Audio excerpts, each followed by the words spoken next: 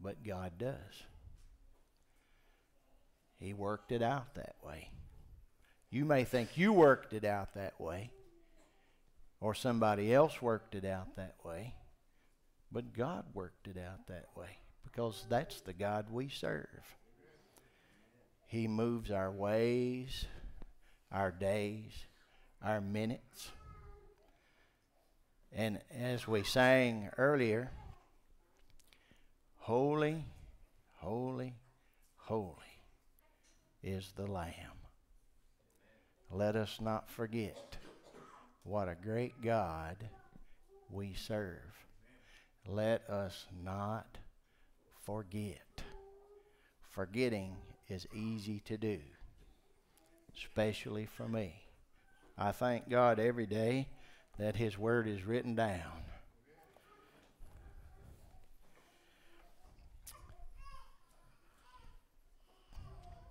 We're going to be in Exodus today, chapter 12.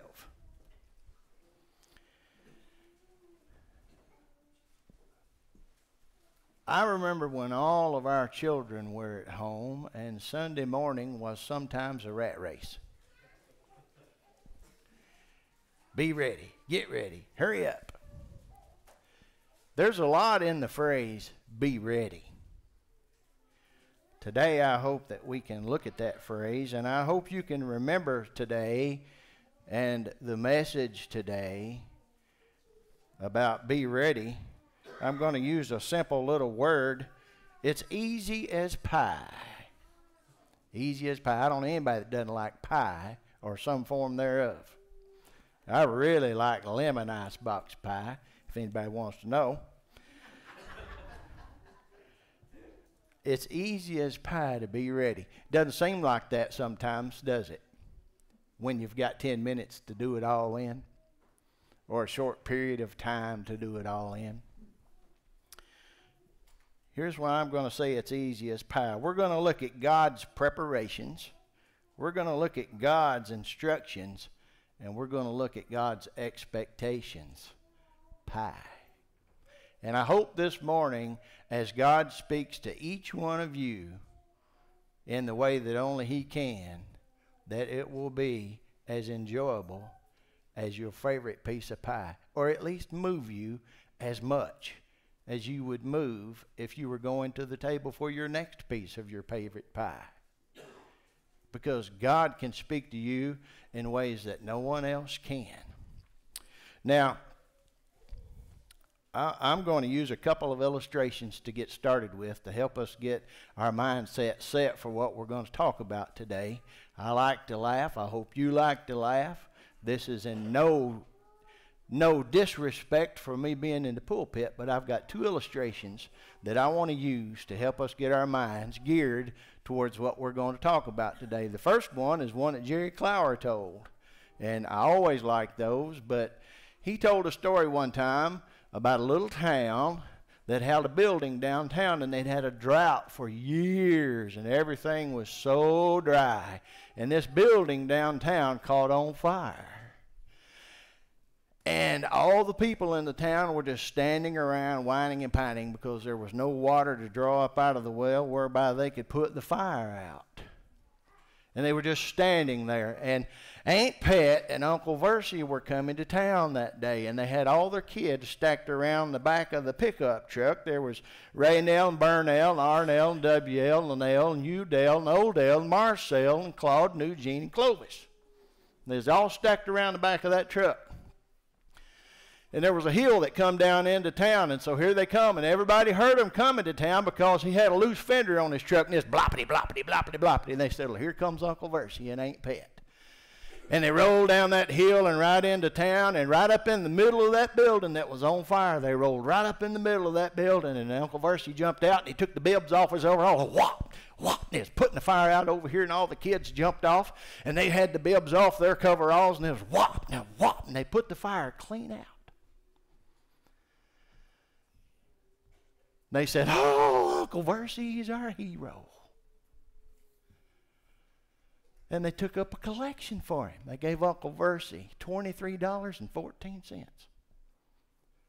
And one fellow said, Mr. Ledbetter, What are you going to do with all that money? How are you going to spend all that money? He said, the first thing I'm going to do is get the brakes on that truck fixed. If you don't tend to your situations in life, you can find yourself in precarious situations. We have to tend to business.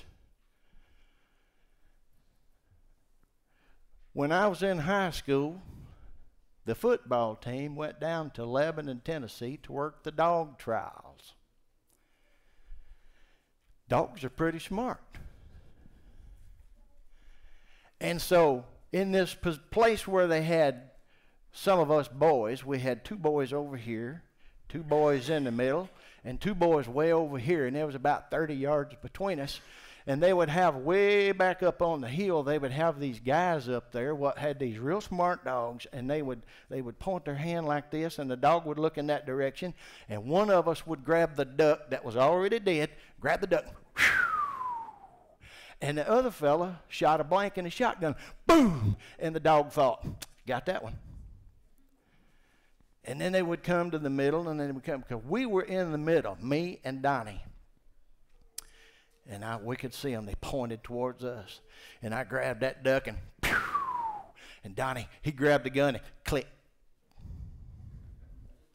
And I guess the dog thought the duck just died of a heart attack. I don't know. Down he went. Here those guys come. They were mad. I said, Donnie, put a shell in that gun, quick.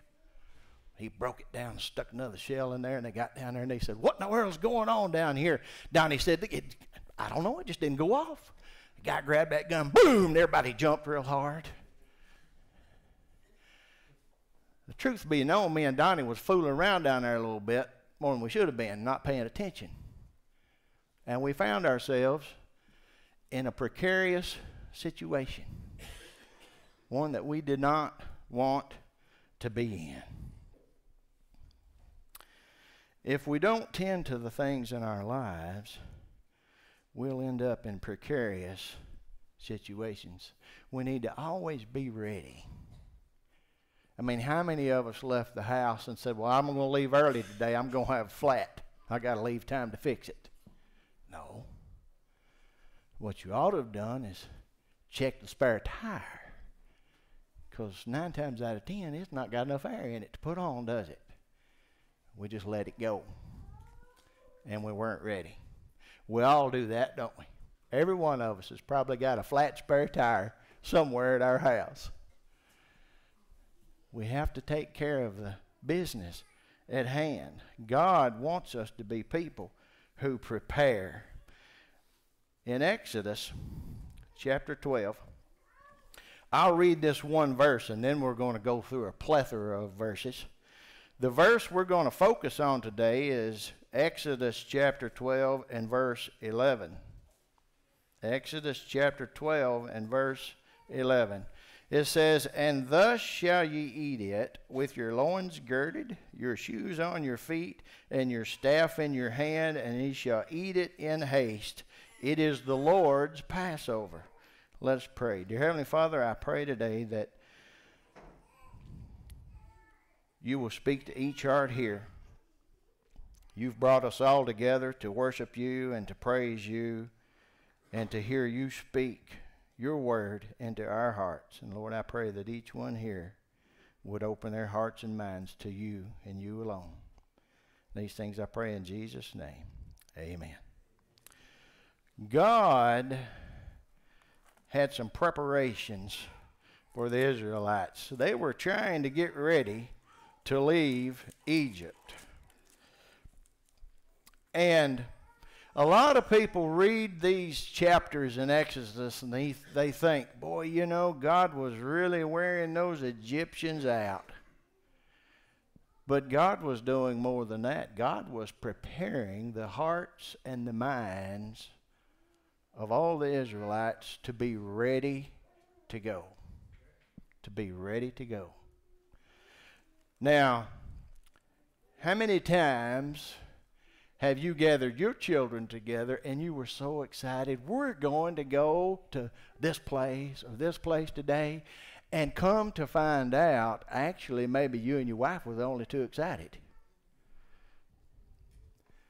And you had to drag your kids along, or coax them to go, or promise them an ice cream or something like that. Well, you know, grown-ups sometimes are no different, are we? You know, sometimes somebody makes an announcement, we're going to go and we're going to do this, and I'm like, I probably got something to do that day. We're all the same, aren't we? Well, God used a lot of plagues to make preparations for them. Chapter 7, verse 19, the first one in Exodus, chapter 7, 19 says, And the Lord spake unto Moses, saying to Aaron, Take thy rod and stretch out thy hand upon the waters of Egypt, upon the streams, upon their rivers, and upon their ponds, and upon all their pools of water, that they may become blood, and that there may be blood throughout all the land of Egypt, both in the vessels of wood and in the vessels of stone. And Moses and Aaron did so as the Lord commanded, and he lifted up the rod and smote the waters that were in the rivers in the sight of Pharaoh and in the sight of his servants, and all the waters that were in the rivers were turned to blood. And the fish that was in the river died, and the river stank, and the Egyptians could not drink of the water of the river, and there was blood throughout all the land of Egypt. Now, do you think the Israelites are sitting over here saying, boy, I bet the Egyptians had never seen anything like that before? No, they were sitting there thinking the same thing. Oh, I've never seen anything like this before. God was preparing their hearts as well, and their minds for what he had in store. And as you go through these plagues, they're not just something that God said, ooh, that'll be good and gross. No. The Egyptians had gods for most of these things that happened. For the river Nile, they had a god who personified Nile. He was called Hapi. Well, their God didn't do so good at that time of day, did he? And then the second one says, and if thou, and it's in chapter 8 and verse 2, if thou refuse to let them go, behold, I will smite all thy borders with frogs, and the river shall bring forth frogs abundantly, which shall go up and come into thy house and into thy bedchamber, and upon thy bed and into thy house and thy servants, and upon thy people and into thine ovens, and into thy kneading troughs, and the frogs shall come up both on thee and upon thy people and upon all thy servants. And the Lord spake unto Moses, saying unto Aaron, Stretch forth thy hand with thy rod over the streams, over the rivers, and over the ponds, and cause the frogs to come upon the land of Egypt. And Aaron stretched out his hand over the waters of Egypt, and the frogs came up and covered the land of Egypt. Frogs. How many of you ever had frogs in the house? How many of you got kids? I found a frog in our closet one time. He'd already expired for some time. Frogs. Nasty old frogs. Well, they had gods to the frogs too. He was called Hekt. I don't know how to say that, but that was their frog goddess. Now that's messed up. But they worshipped it. It wasn't just because frogs were gross. God was saying, I am the Lord God, and there is none beside me, not even the frog god. And then in same chapter, verse 16, the third plague, and the Lord said unto Moses, saying to Aaron, Stretch out thy rod and smite the dust of the land, that it may become lice throughout all the land of Egypt. And they did so, for Aaron stretched out his hand, and with his rod and smote the dust of the earth, and it became lice in man and in beast. And all the dust of the land became lice throughout all the land of Egypt. Now, I can tell you what one head of lice can do to a household. It'll throw you in panic. Imagine a whole land full of it. And then the fourth one. Verse 20, and the Lord said unto Moses, rise up early in the morning and stand up before Pharaoh. Lo, he cometh forth to the water, and say to him, thus saith the Lord, let my people go, that they may serve me. Else if thou wilt not let my people go, behold, I will send a swarm of flies upon thee, and upon thy people, and into thy houses, and the houses of the Egyptians shall be full of swarms of flies, and also the ground whereon they are. And I will sever in that day, listen to this, I will sever in that day the land of Goshen, in which my people dwell, that no swarms of flies shall be there, to the end thou mayest know that I am the Lord in the midst of the earth. And I will put a division between my people and thy people, and tomorrow this sign shall be, flies everywhere. Have you ever had a mess of flies and you couldn't get rid of them? And you'd think, man, where did all these flies come from? But God's people in the land of Goshen did not have the problem with flies. Now, that's pretty much something, isn't it? We spend all day trying to figure out how to keep the flies out of our house, and God kept them out of the whole land of Goshen without nary a screen window.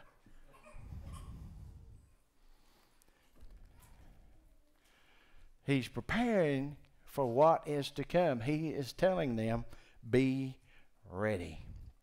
Chapter 9, the fifth plague. Then the Lord said unto Moses, go unto Pharaoh and tell him, thus saith the Lord God of the Hebrews, let my people go, that they may serve me. For if thou refuse to let them go, and will hold them still, behold, the land of the Lord is upon thy cattle which is in the field, upon the horses, upon the asses, upon the camels, upon the oxen, and upon the sheep. There shall be a very grievous murrain, and the Lord shall sever between the cattle of Israel and the cattle of Egypt, and there shall nothing die of all that is in the children of Israel.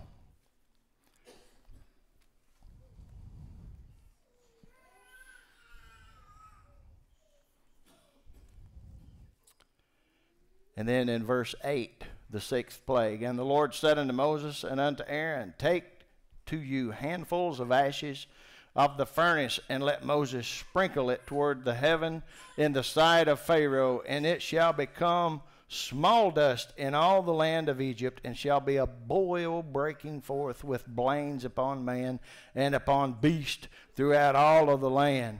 And even the magicians said, oh, this is the finger of God. Now, they had a God who was the healer of all diseases, and they called that God Isis. Well, couldn't heal this one.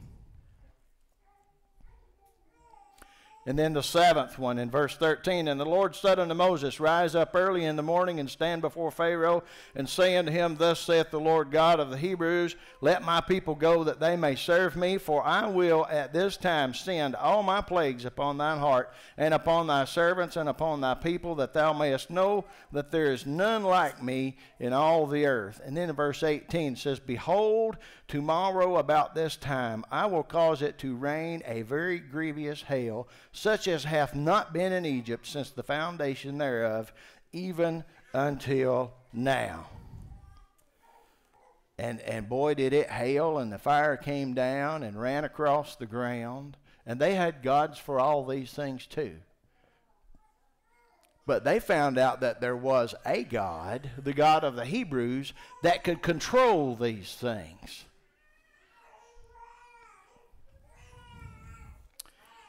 And then in chapter 10 and verse 1, the eighth plague. And the Lord said unto Moses, go in unto Pharaoh, for I have hardened his heart and the heart of his servants, that I might show these signs before him. Verse 4 says, else if thou refuse to let my people go, behold, tomorrow will I bring the locusts into thy coast, and they shall cover the face of the earth, that one cannot be able to see the earth, and they shall eat the residue of that which is escaped, which remaineth unto you from the hail, and shall eat every tree which groweth for you out of the field.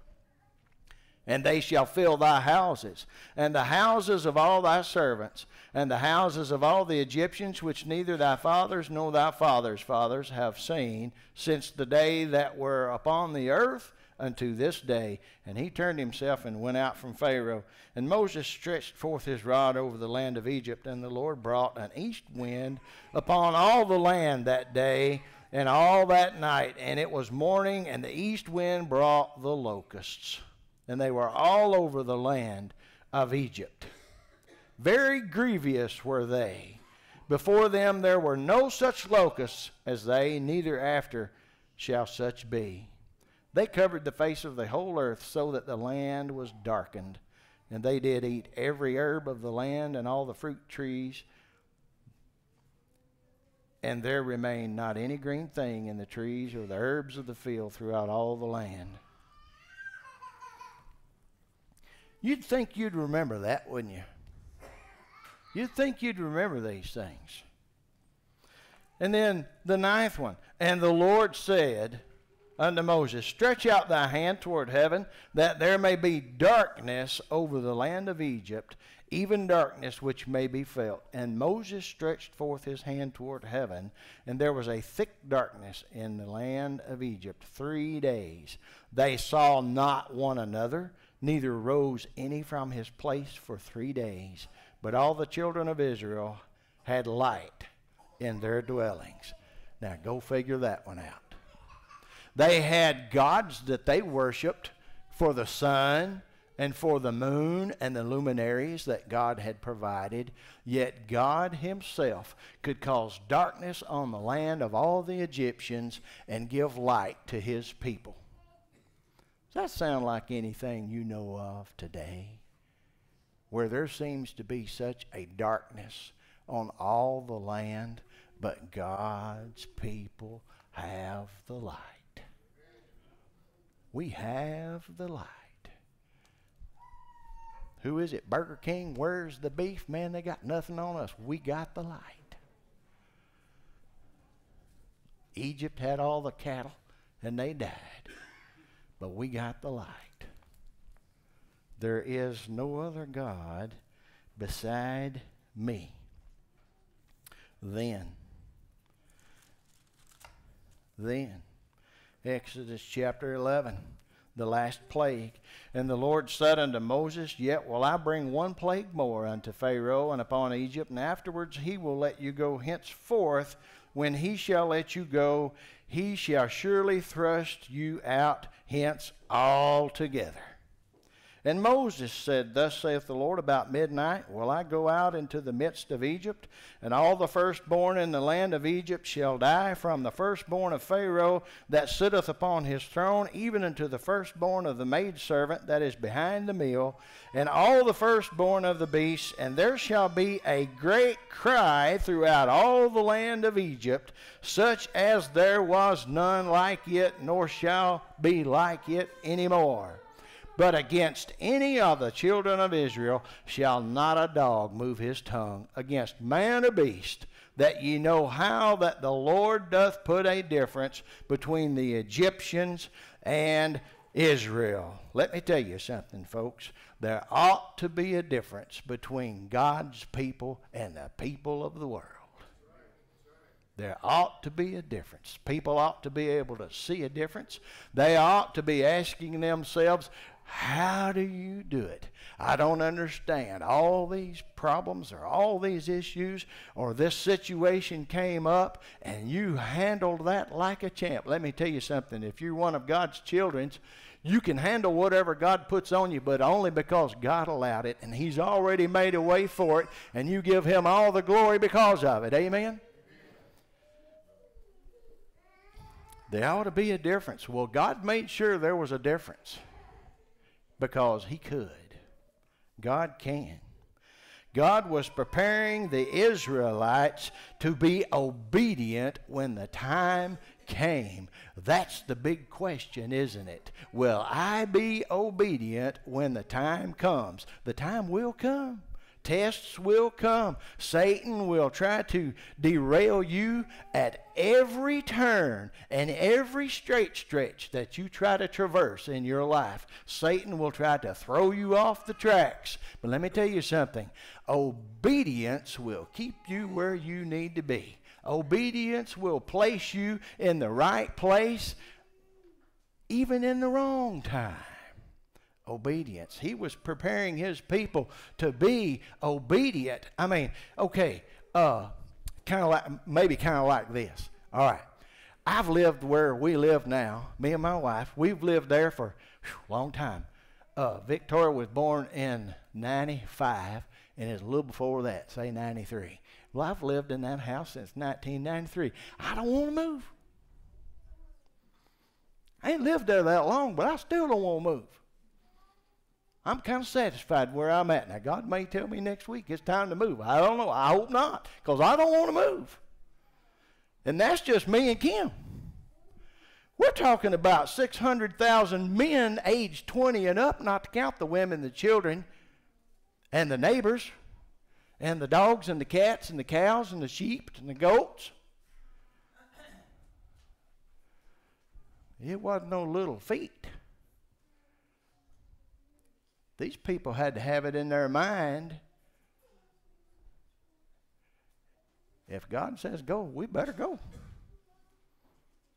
Now, after all these plagues, you'd think that'd stick like mud on the wall, wouldn't you? So he was preparing them. We miss many of God's blessings that he has for us because we're disobedient at times. God doesn't bless disobedience. God doesn't wink at sin. We can't live a sinful life and just wallow in it and think, well, God's going to bless me. Probably not. Sorry. God blesses obedience. So, seems to me that they were well prepared for what was coming. And then we come to God's instructions in chapter 12. It says, And the Lord spake unto Moses and Aaron in the land of Egypt, saying, This month shall be unto you the beginning of months. This shall be the first month of the year to you. Now, not only is he fixing to take them out of that land, but he changed their calendar. Pretty good sizable bit. He said, this is going to be the first month for you. And imagine having to change that kind of track. I'd do good to stay in the right week. And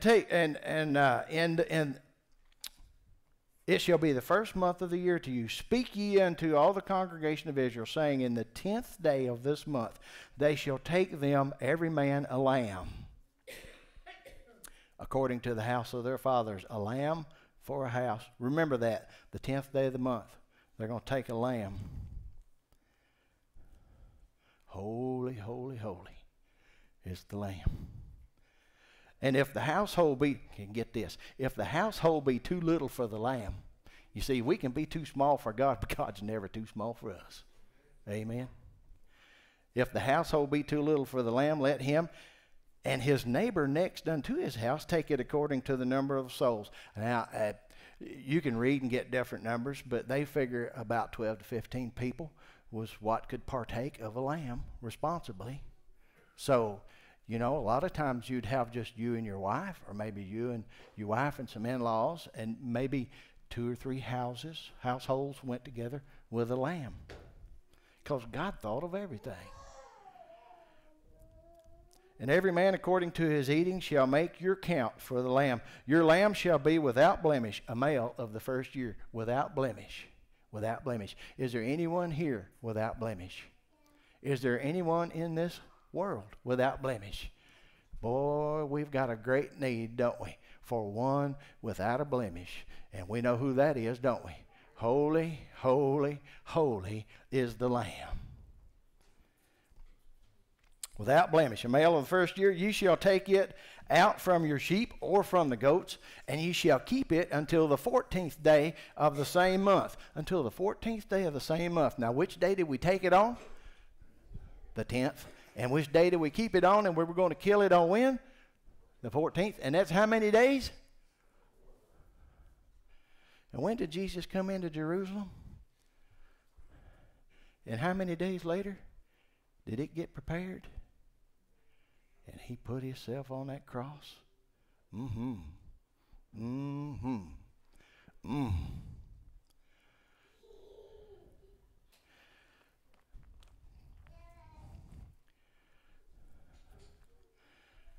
And the whole assembly of the congregation of Israel shall kill it in the evening. And they shall take of the blood and strike it on the two side posts and on the upper doorposts of the house wherein they shall eat. So they put it on the side post and they put it on the lintel or overhead. And you think they put any down here? No. God's salvation is not to be trodden underfoot. We're covered in the blood. We're going through the blood because of the blood. It's all about the blood. Amen. It's nothing but the blood.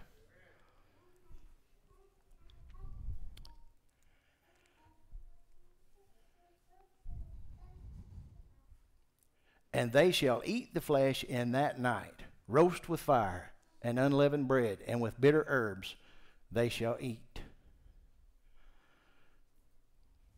Partake. They're going to partake of the Lamb. How often do we partake of the Lamb? How often do we sink our teeth into God's Word? How often do we sink our teeth into things which are godly, into things which are holy? How often do we sink our teeth into things that God wants to show us that are real because He is God, because He can and we can't. He has and we haven't, and He will, because a lot of times we won't. So partaking of it, they're eating of it. Roast with fire, tried by the fire. Purity comes out of the fire. Sin is thrown in the fire. They're going to roast that lamb. And they're going to have unleavened bread. You see, leavened bread is rotten bread. Why you think they call it sour mash? It's rotted. I'll throw in a little sidebar here. The devil's drink ain't never been good for nobody. I heard a man say one time, I ain't never seen a home put together by alcohol, but I've seen plenty torn apart because of it.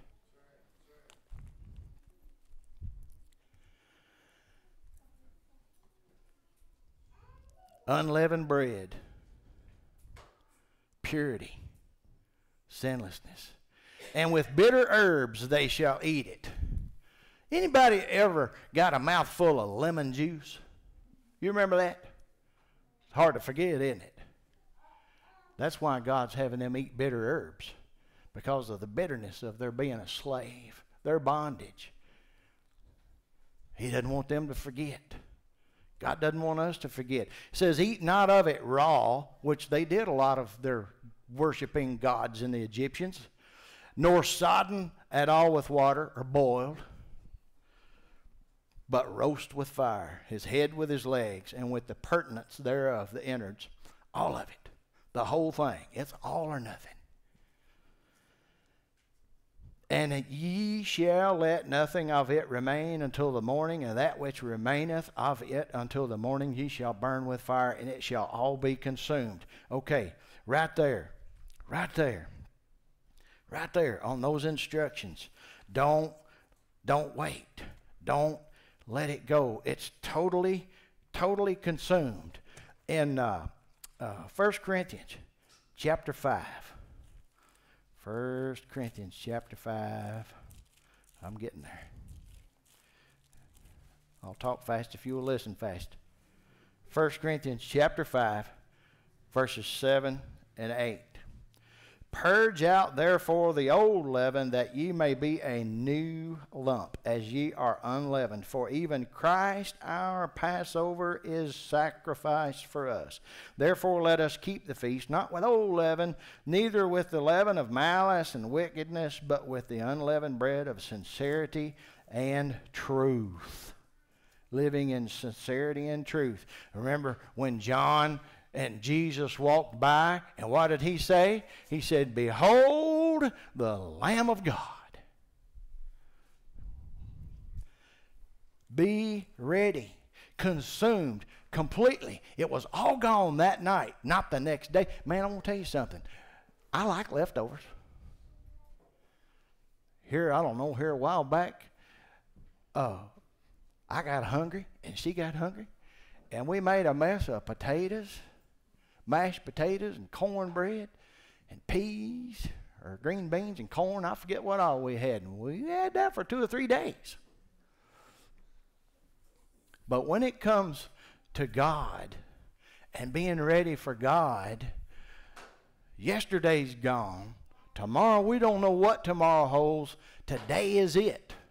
This is it. Today is the day of salvation, God says. Consume it all while you have the chance to consume it. Take it all in. Let God speak to you as much as He wants to, when He wants to. Get all you can of God and His goodness.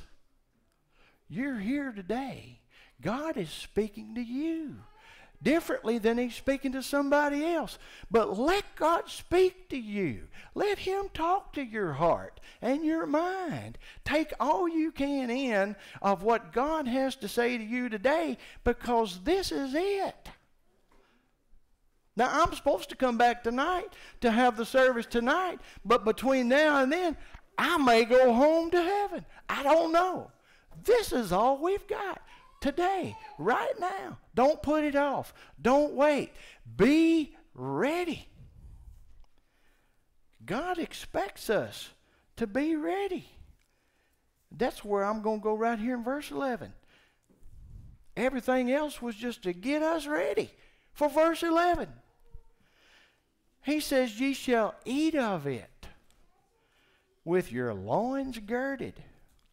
Now, unless they had big flowing garments then, and they'd have to take a lot of the tail end of it or a piece for a girdle, and they'd have to pull everything up and cinch it up. Now, I've never run in a dress, and I don't aim to try it, but I know you women know what it'd be like to run in a dress, and it probably wouldn't be very easy. You'd have to pull that thing up and cinch it around, and then you'd be ready to go. But the thing is, God says to be ready. Tighten up the cinches, batten down the hatches. Take care of the things that need to be taken care of. Be ready. Ready to go at a moment's notice. And then he said, and your shoes on your feet. They didn't normally wear their shoes in their houses. As a matter of fact, a lot of times they might not even have worn shoes. It's a customary attitude to think of those in bondage or slavery as those without shoes, barefooted. And so they put shoes on their feet in their house because they needed to be ready to go. It was kind of a sign of freedom. Freedom is coming. Our release is coming. Our bondage is about over. Be ready to go. Deliverance is coming. Joy is coming in the morning. Boy, oh happy day they had when God said go, and they were ready to go.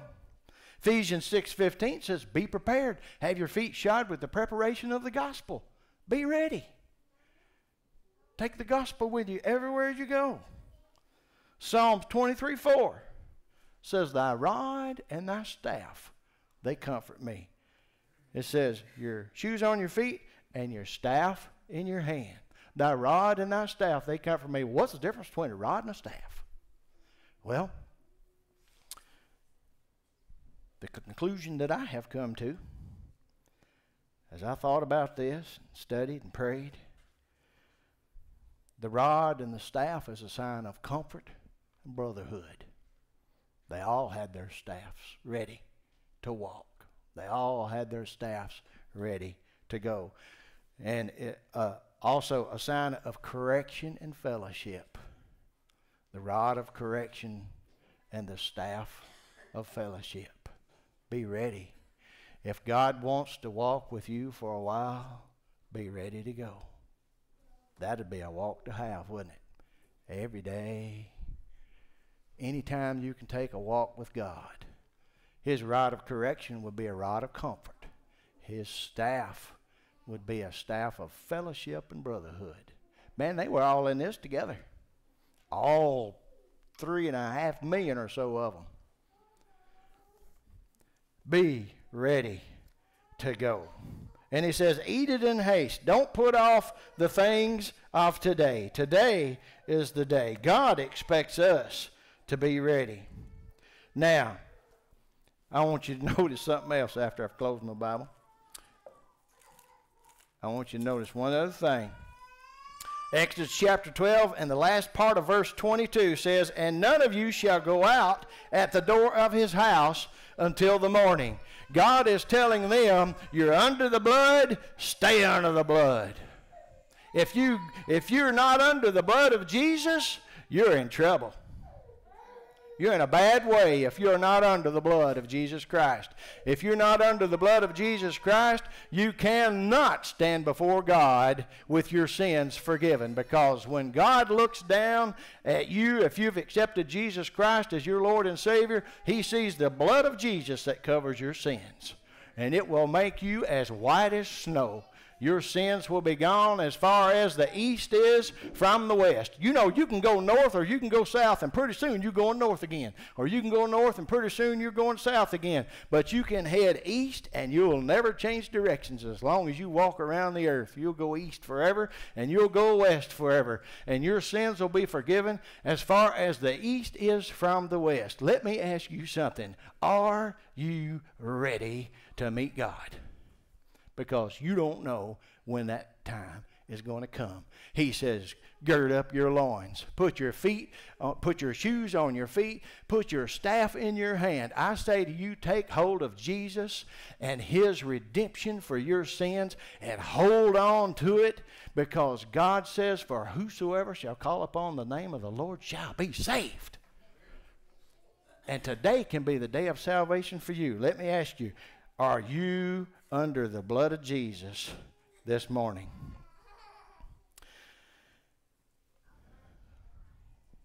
And for those of us who have accepted Jesus Christ as our Lord and Savior, let me say this.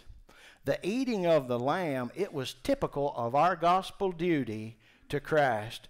We must take Christ and His yoke, because being a Christian is godly work. We must take Christ and His cross, because being a Christian brings godly burdens. And we must take Christ and His crown, because Christ is Lord and we are not. He is Lord. God expects us to be ready. Are you lost? Have you never accepted Jesus Christ as your Lord and Savior? You have a decision to make today.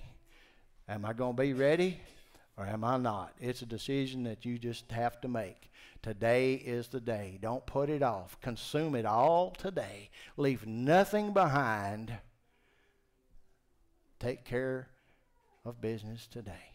If you're here today and you're struggling with something, man, let me tell you something. If God can protect His people through all of these plagues and bring them out to a land that He had promised them, don't you think God can bring you out of your bondage of sin? Don't you think God can deliver you from where you are in the middle of that desert? Don't you believe that God is who He is? Then you make way today. You gird up your loins and you get that staff in your hand and you come down here and you pray about it to God. Or I'll pray with you, or somebody will come pray with you. But today, don't let it pass. Consume it all today. We're going to have a word of prayer. If musicians will come, we're going to sing hymn number 405. I'm going to have a word of prayer, and then you simply respond today as God would have you to respond. Dear Heavenly Father, thank you for loving us. Thank you for Jesus. Thank you for the blood of Jesus. Thank you for being Almighty God. And Lord, thank you for today, right now. And I pray, Lord, that each one of us would respond in a manner that's pleasing unto you. These things I pray in Jesus' name. Amen.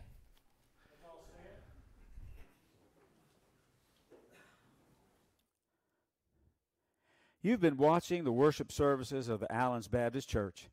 If the Lord's touched your heart and you'd like to have a personal relationship with Jesus, let me ask you to bow your head right now and pray this simple prayer with me.